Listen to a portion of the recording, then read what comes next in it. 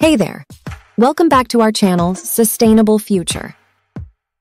Today, we're diving into the heart of COP28 in the UAE, unveiling the 5 key priorities that are steering the ship towards a greener future. Number 1, Global Stocktake. Assessing progress towards 2030 climate goals, identifying gaps, and reinvigorating commitment to action. Number 2, Speeding the energy transition. Scaling up renewable energy, exploring hydrogen and carbon capture technologies, and ensuring a just transition that benefits everyone. Number 3, Putting people at the heart. Addressing climate impacts on health, water, and vulnerable communities. Number 4, Climate finance. Ensuring affordable, sustainable development finance for adaptation and mitigation, especially for developing countries.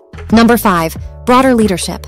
Engaging mayors, governors, businesses, and NGOs in implementing climate policies at all levels. And a couple of quick hits for you.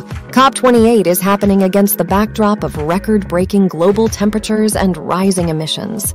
Trade Day is on the agenda, exploring ways to reduce emissions throughout the value chain and promote green products. Plus, the local Climate Action Summit is bringing together subnational leaders to accelerate climate action right where it counts. So there you have it, the 5 key priorities of COP28. Progress measurement, energy transition, human impact, financial support, and broader engagement.